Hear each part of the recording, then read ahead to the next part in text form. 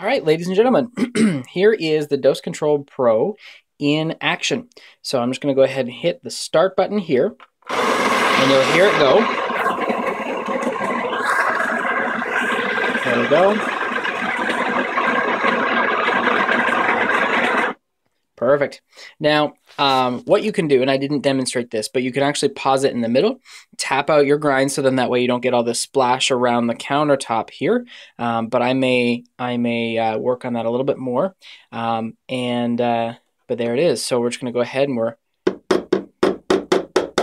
tap that down a little, and just going to go ahead and pause here. Just going to go ahead and pause right here. There we go. And I'm just going to go ahead and tamp this properly, get it in the machine, and watch the espresso that comes out.